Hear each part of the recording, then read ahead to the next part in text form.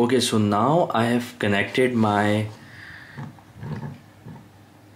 PLC programming cable. It is a normal USB 2.0 programming cable, and it is connected to my laptop USB port as well. So if I zoom in over here, if I show you the cable, this is the cable, right? So I have simply plugged it like that, and it's good to go. If I go to the software part, you can simply download the software from this link, select the PLC, and from the software category select this PLC editor. Because I'm using LX3V, so I can simply use this one. I don't have to use this one. Hi everyone, in this lesson we are going to program our Wecon PLC using its software.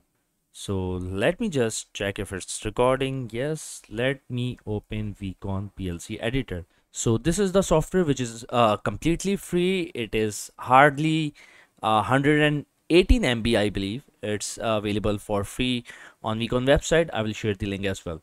So it has a layout, a mixture of Delta WPL software or FATEC Win ladder, right?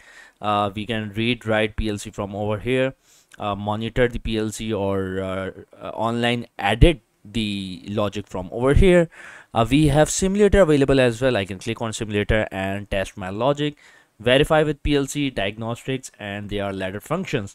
And then on the left side we will have some instructions as well that we are going to see. The project manager instructions. This would be visible once I select the PLC. If I go to new, my PLC is LX CPU, PLC series, PLC type is LX3V, and I am choosing ladder logic. For now, this is the only function available. I'm not sure if they have the advanced version. I feel they had one more version on their website which might have multiple languages available, but I have not tested that. So everything is available. As you can see, all the instructions, timers, counters, move, everything available on the left side. We have program manager, which is really cool, so that I can see my program structure, comments, different parameters, and device memory. There are different functions available for subroutines, interrupts, statement, and then I can simply drag and drop the instructions as well. Other than that, I have information input, search, PLC verify, cross reference to search some bit, right? And there are some clock settings over here. Okay, so the most important step would be, after selecting your PLC model, go to transfer setup. I'm using my USB cable, as you can see in the video. I'll do connection test and it says successfully connect. I'll say okay, and then I can create my simple program. I'll make a logic of X001 and then choose a coil Y001. So input and outputs are labeled as X and Y, which are absolute addresses, right? If I name it in human form, for example, input 1, output 1, that would be symbolic addresses. So these are absolute addresses. These are similar to what we see in Mitsubishi PLCs, right?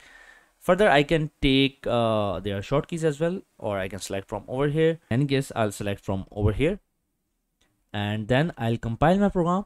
The gray area would be removed automatically. I have to save the program 1, and then if I go to write to PLC, this window would pop up. I'll select everything, write comments, parameters, main, although I haven't put any comments, but it's all right. I'll click on execute, yes, and my program has successfully downloaded in my PLC. It says PLC is ready to stop. I'll click yes, and it would run. You would see the run indication on PLC as well. So now let me put this on monitor mode, right, and go to my PLC. So as you can see, if I connect my common pin over here, so my input is on and my two outputs are on as well. You can see on the indications on the PLC as well and on the software as well. So we have successfully created our first program, and tested it on our Wecon PLC. Thank you.